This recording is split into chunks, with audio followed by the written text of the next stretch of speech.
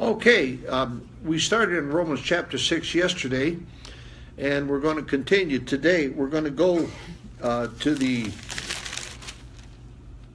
12th verse. Verse 12, Romans 6. Let not sin therefore reign in your mortal body, that ye should obey it and the lust thereof. Now, we started and we did the first 11 verses in Romans 6 yesterday. We're going to continue on this morning and this evening also. But you see, you have the ability to choose as a Christian. Some say that you don't have any ability to choose, that God has foreordained everything and it's all cast in concrete. I don't believe that for a minute. I don't believe salvation is cast in concrete. Those that say that God has chosen some to go to heaven and some to go to hell. He's chosen you to go to heaven if you believe, but you have the ability to believe. The Bible says, believe on the Lord Jesus Christ, and thou shalt be saved. So whosoever shall call upon the name of the Lord shall be saved. So we have the ability to choose. You say, oh, no, they say, oh, you have no ability. Oh, yes, you do. You're not some kind of a zombie. You're not some kind of a robot that God tells you do everything just the way He wants you to. I do too many bad things and too many stupid things to do that. Just come on in and sit down. Yeah, just come on in and have a seat. Yeah, we're having church. Now, so it says here in verse 12, let not sin therefore reign in your mortal bodies, that ye should obey it in the lust thereof. Verse 13, we're in Romans chapter 6. Someone help her with a Bible and put it in. It's on page 1212 in your Bible. And verse 12 it says, verse 13, neither yield ye your members as instruments of unrighteousness unto sin, but yield yourselves unto God as those that are alive from the dead, and your members as instruments of righteousness unto God. You see, I was saved on April 4th, 1969. How many of you are saved people here today? You know you're going to heaven. Okay, if you're saved, we're not supposed to yield ourselves to sin, but we're supposed to yield ourselves unto righteousness.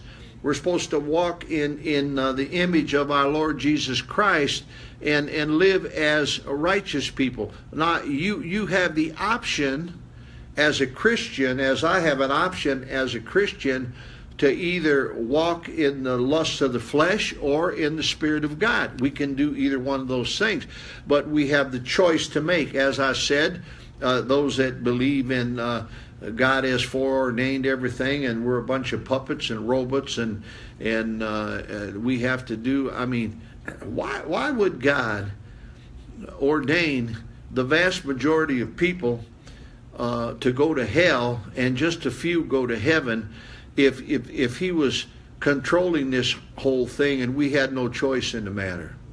Now, if you go to hell, if you're here today and you go to hell, or if you're out there in the viewing audience today and you go to hell, it's going to be on your part, not on God's.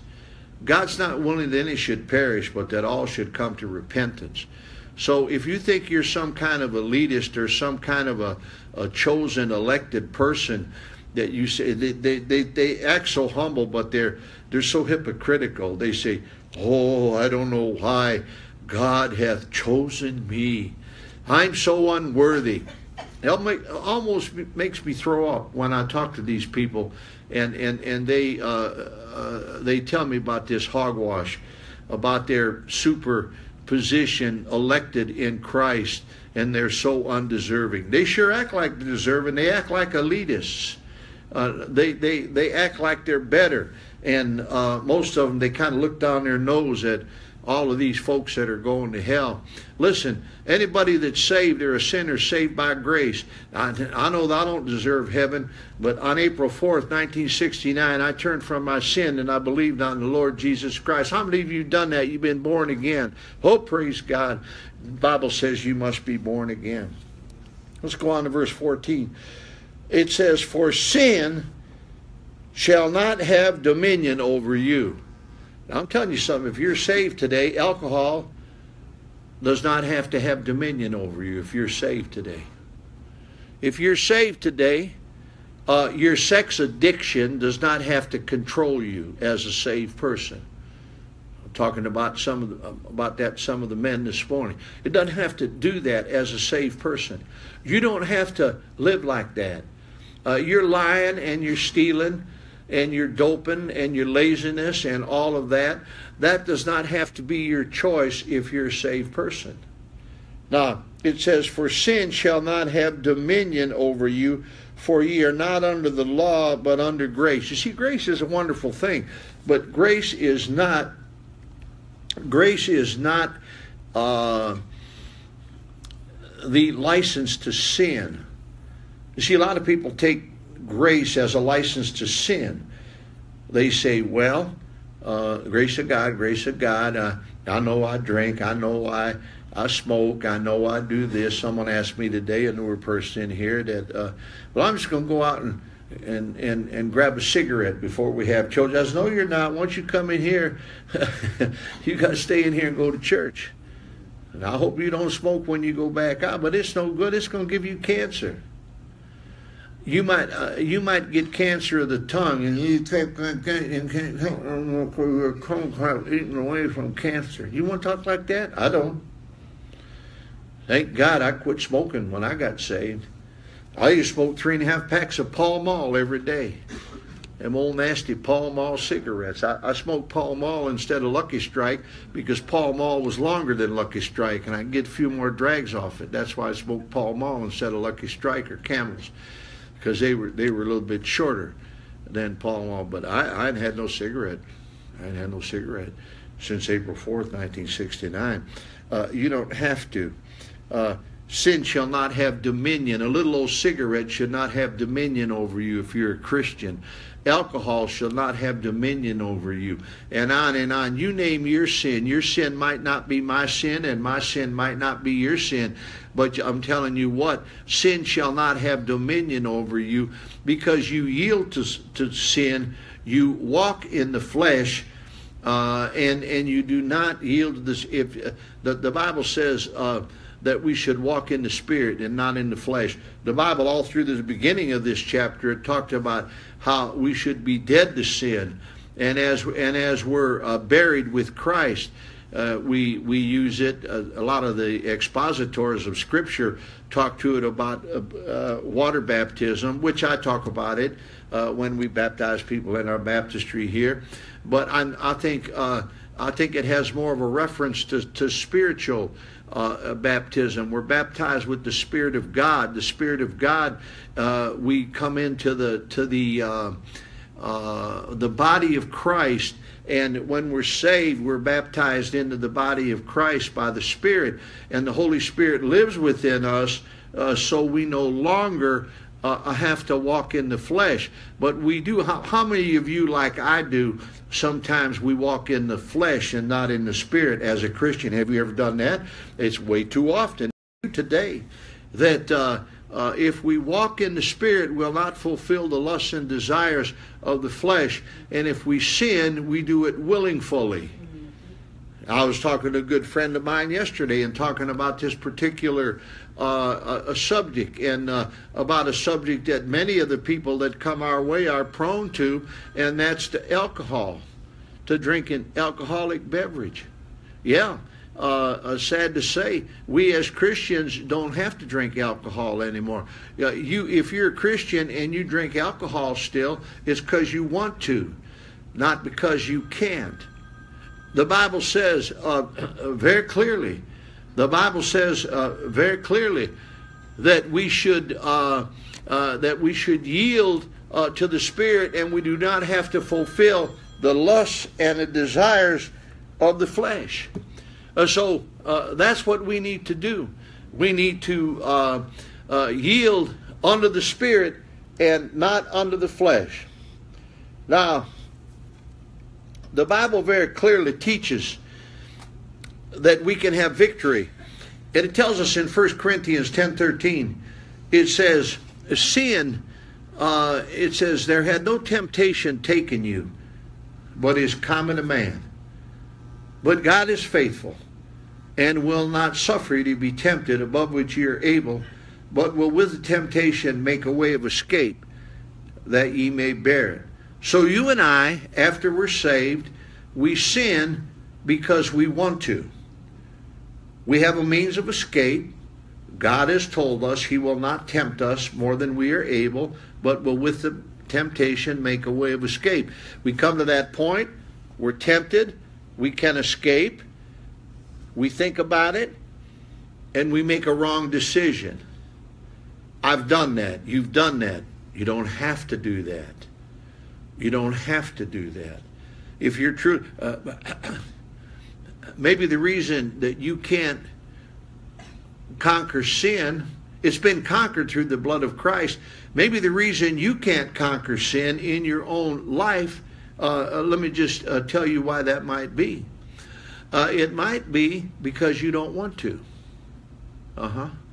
It might be because you choose to live a life that is not in compliance. It tells us all through chapter 6 here about the flesh and the law, and that we, of course, can't keep the law. Let's go on.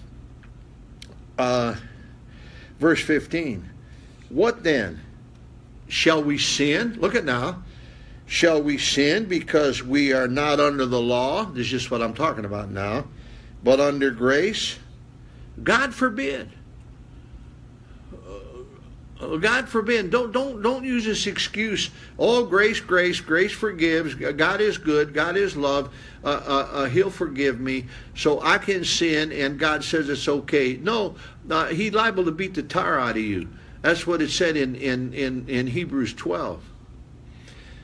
It says, if you're a child of God and not a bastard, we don't even know what a bastard is today. I think about 50% of the children born today are bastard children. It means they have no legitimate father. It means that they have not been born under the holy guides of matrimony. But they are not. We don't even talk about that anymore. And we have all kinds of, an illegitimate child is called in times of old and in the Bible a bastard child. You call me a bastard when I was a kid, you had a fight on your hands. We're going to fight over that. And we don't even know what a bastard is today. But it's illegitimate. So what God said, if you're a true child of God and you've been born again, if you sin, God's going to spank you. I'm going to tell you this. I fear God. Maybe you don't fear God. Maybe you don't fear God and you've never been saved. Maybe you don't fear God as his child. What's the fear of God? The fear of God is a reverential trust in God with a hatred for evil. You better trust God and hate evil, because if you don't as his child, you're going to get spanked. Now, am I going to sin as a Christian? 1 John 1:8 says, if you say that you have no sin, you lie, and the truth is not in you.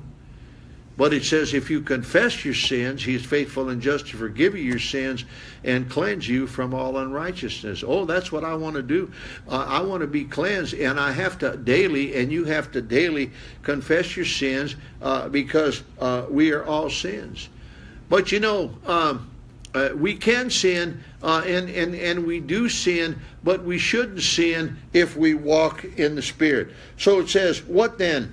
Shall we sin because we are not under the law, but under grace? God forbid. Verse 16, look at there. Know ye not that to whom ye yield yourselves servants to obey? Now this is written to Christians. If you're a saved person, this is talking to you. Who do you yield to regularly? This is what it's talking about in verse 16. Look at this now. It says, know ye not to whom ye yield yourselves servants to obey? His servants are you to whom we obey, whether of sin unto death or of obedience unto righteousness. Oh, you see, who are you going to yield today as a Christian? What are you going to do? You going to hear the preacher and get your ears tick a little bit and you go out of here and still live like the devil? Huh? Same old dope, same old sex, same old lying, same old stealing, same old laziness, whatever, so forth. I don't know. That's what this is talking about here. Look at verse 17 now. Isn't this good? But God be thanked that ye were the servants of sin. You see, it talks about servants of sin in the past tense. It talks about before April the 4th, 1969, some 48 years ago and 2 months. It talks about being in the past. Ye were the servants of sin. I had no choice in the matter previously.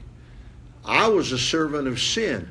I was a child of the devil. If you're not saved today, you're a child of the devil, and you can do nothing about it. The devil leads you around by the nose because you're his servants.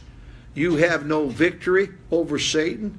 You have no victory over the world, the flesh, and the devil.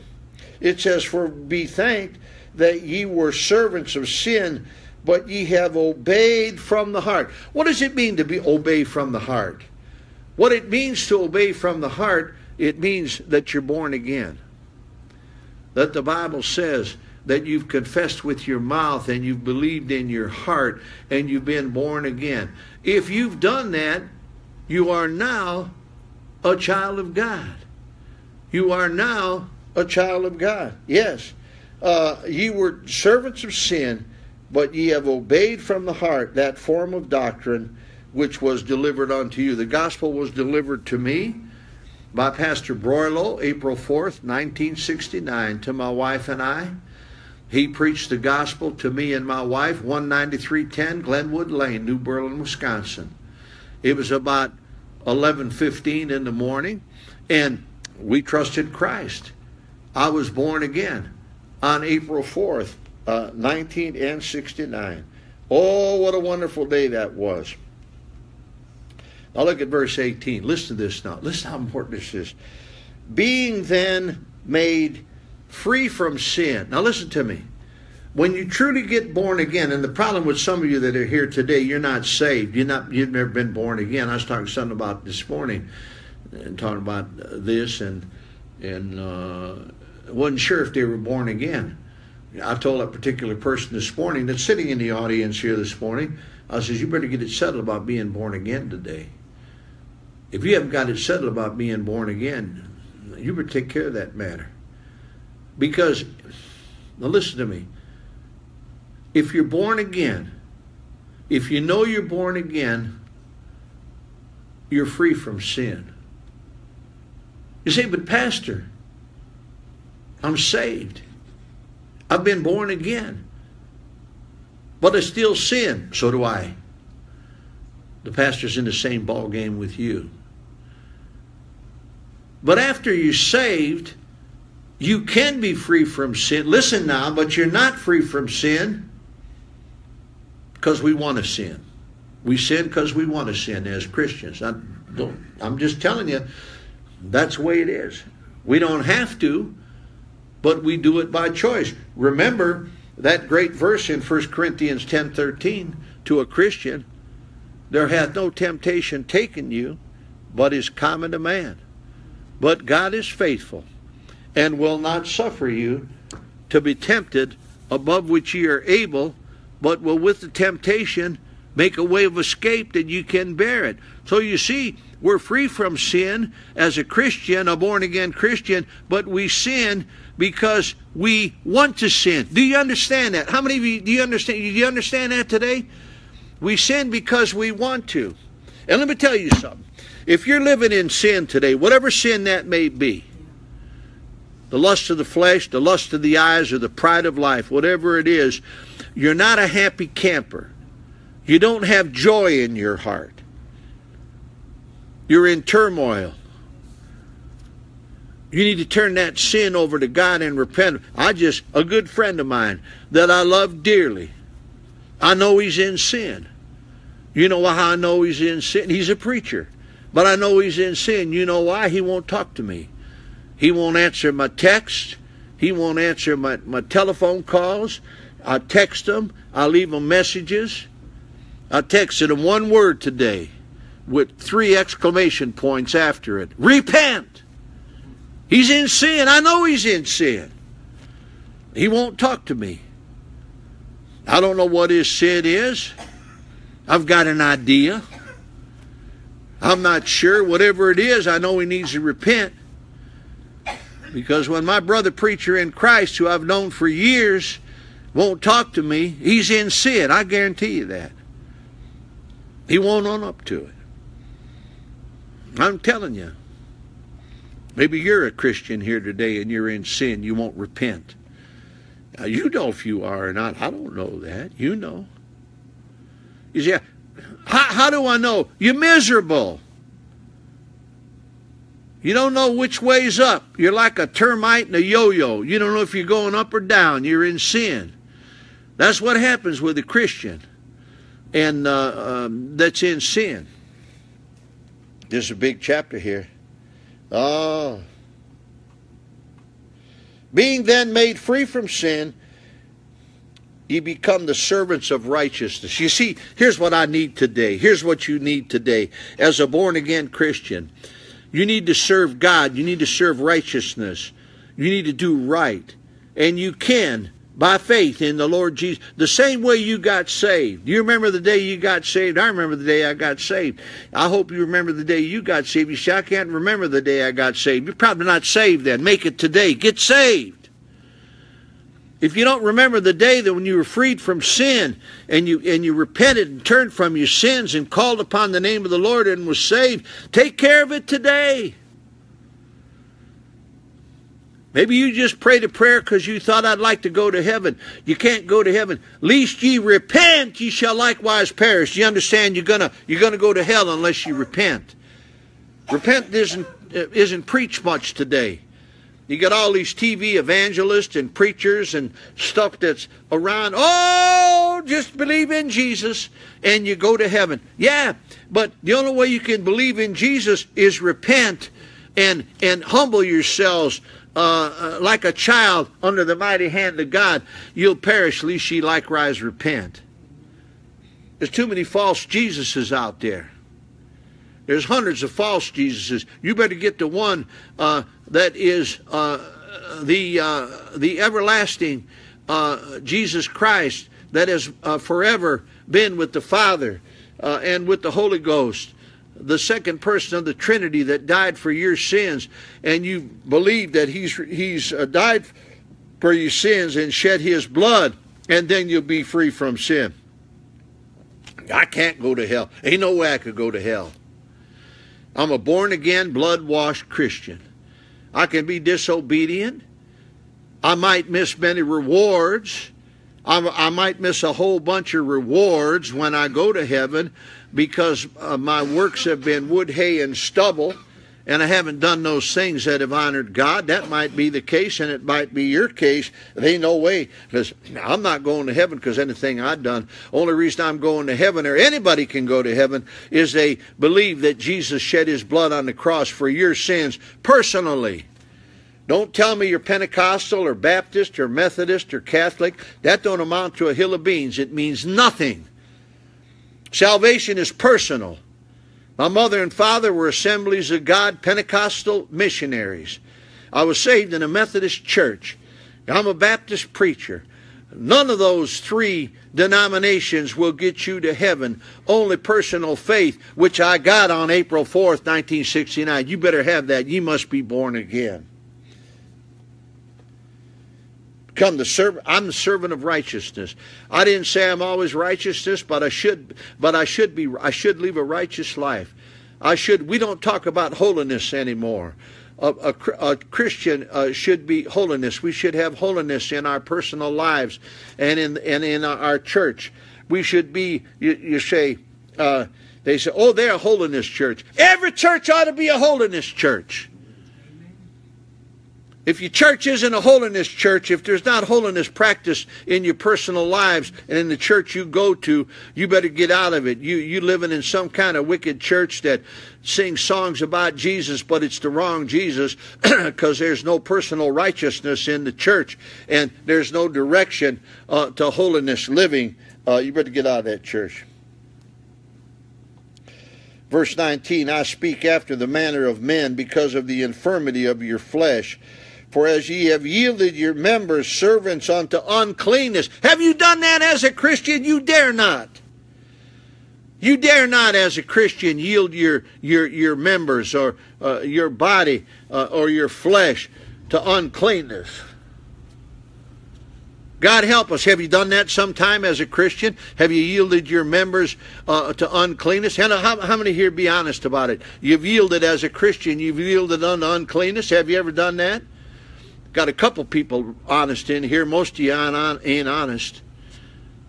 Because if you're a Christian, sad to say, you will yield to uncleanness and things that are defiling, some kind of drugs or whatever that wickedness is. And sad to say, we as Christians can yield to uncleanness, but we shouldn't. And that's why you're so miserable. That's why you're so miserable. Oh yeah. Uncleanness and to iniquity, unto iniquity. Sin, sin, sin. God help us to put on the whole armor of God in Ephesians chapter 6, verses 10 to 18. Read that over, the whole armor of God. And above all, the shield of faith. The only way you're going to overcome sin and have victory and not have an unclean life and yield to uncleanness is that you'll put on, have the shield of faith. Hold up that faith and you'll be shielded from all the fiery darts of the wicked one. Amen? We failed to put it on. Even so now, yield ye your members servants to righteousness unto holiness. Okay, that's what we have to do. Do you see why you're being defeated? You haven't yielded to righteousness unto holiness. Verse 20. When you were the servants of sin, you were free from righteousness. That's before you were saved, before my April 4th, 1969, Salvation Day. Verse 21, what fruit had ye then in those things whereof ye are now ashamed? Oh, okay. Are you, dear Christian friend, are you ashamed of some of the things you do sometimes? Are you ashamed? Come on. Are you ashamed? Yeah. Yeah. Yeah. Let's get right with God. 1 John 1:9 says, we as Christians, if we confess our sins, He's faithful and just to forgive us our sins and cleanse us from all unrighteousness. Oh, how we need to do that. For the end of those things is death. And we, verse 22, but now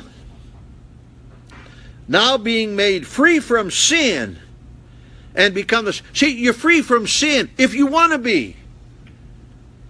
A Christian can sin if they want to, and sad to say, you and I do too often in our life. Isn't that a shame? We have the ability to be free from sin because of the blood of Christ in our position. We've been reconciled to God. We're a child of God, and we could be free from sin, but we still choose to sin as a Christian. Shame on us. Isn't that miserable? Don't you just feel terrible when you know you're doing wrong, but you choose sin over righteousness? How many of you really feel bad when you... Well, I do. Everybody, you should.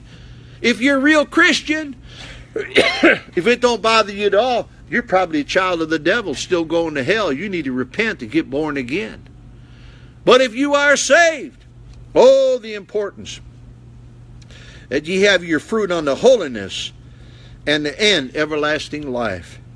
Verse 23, for the wages of sin is death and hell, but the gift of God is eternal life through Jesus Christ our Lord. Isn't that wonderful? It's a free gift. I can't do anything to earn it. I can't do anything to keep it. I just need to accept it. Amen. Whosoever shall call upon the name of the Lord shall be saved. Amen. There are no other name given amongst men whereby we must be saved. John 1:12. And on and on. Are you saved today? That's the question here in our audience in the church, or out there in the listening audience on Facebook. Some watch on that, and might be on the YouTube or whatever, out there in the cyberspace. But listen, dear one, let me ask you here. Let's just bow our heads for prayer, please. Let's bow our heads for prayer. Dear ones here in our auditorium, here in the church auditorium, you say, Pastor, I know I'm born again. I remember when I was saved. I'm a child of God. I know I'm a child of God. I know I'm born again. Heads bowed, eyes closed, just a preacher looking. But you know you're born again and saved. Would you raise your hand? Just slip your hand up. Okay, God bless you. May put your hands down. Some could raise their hands, some couldn't. I'm glad if you're a child of God, if you know it for sure. I do. I was saved April 4th, 1969. You say, Pastor, I'm not sure I'm saved. I'm not sure I'm going to heaven. I don't know if I've been born again. I'm just not sure of the forgiveness of my sins, and I'm not sure I'm a born-again Christian. I need you to pray for me. Would you just slip? I'm not sure I'm going to heaven. I'm not sure I'm going to heaven, Pastor. Would you pray for me? Just slip your hand up if you're not sure you're going to heaven. Yes, I see that hand. Yes, I see that hand. Are there others? You're not sure you're going to heaven. Would you just slip your hand up? Anybody? Yes, God bless you. Anyone else? Just slip. It wouldn't hurt to pray for you, would it? If you're just not sure, just slip your hand up. Let me see that. Amen. God bless you. Lord, thank you for these hands, these honest folks. That was the Holy Spirit speaking to you and showing you your need for salvation. Oh, yes. Lord, I pray for these that have raised their hand, that asked for prayer. I pray they could see the necessity of the born-again experience. And they can see there's nothing they can do to save their self other than repenting and turning from their sins and say, Lord, be merciful to me, a sinner, and save me. I believe you died for me and shed your blood and rose from the grave, and I'm putting all my hope of heaven in the fact that you died for my sins personally. Dear one, you can do that today. If you would do that, I'm going to pray out loud. And you that are here in the auditorium, or you that are out there in the viewing audience, pray this prayer in your heart sincerely. This is the prayer. Dear Lord Jesus, I believe you died for me and shed your precious blood on Calvary's cross and rose from the grave the third day. And the best I know how, with an honest heart, I turn from my sins, receive you as my Savior. Thank you for saving me right now. If you prayed that prayer in your heart today and meant it, would you slip your hand up? Just slip it up high. Let me see your hands. You made that prayer today. God bless you. God bless you. God bless you. Lord, we've had a number of hands raised in the auditorium, trusting Christ. Thank you for that. All the angels in heaven rejoice over one sinner that repenteth, over 99 just people that need no repentance. There have been a number of hands raised here and probably out there in the viewing audience that say, I've been saved. I'm a child of God, but I'm not living like I should. There's some things in my life I know that aren't right, and I need to repent of them. I've backslidden in some areas of my life, and I need to repent and get back to God. God is speaking to me about it today. Heads are bowed, eyes are closed, just a pastor looking around. You say, there's things I need to repent of as a Christian and get right with God. Would you slip your hand up? Just slip it up high. Let me see your hands. I need to repent. Is there anybody at all? Yes. A number of people. God bless you. God bless you. God bless each one of you. Lord, thank you. Thank you for these that have trusted Christ. Thank you for backsliders that have repented. I pray for others that need to, that haven't yet today. Bless now, dear Lord. We honor you. We love you. Thank you for the food. Bless our fellowship around the table now in Jesus' name. Amen. Now listen, if you ask the Lord to save you today, or if you've got other questions, or you're a backslider and you need to talk, I'll be glad to talk with you afterward. You that are out there in the viewing audience, you can contact us. Hit the buttons that are necessary to contact me, and we'll be glad to talk with you and try to help you. If you made a decision for Christ, or if you haven't yet, or if you're a backslider, we'd be glad to help you. God bless you. We're glad for this service today.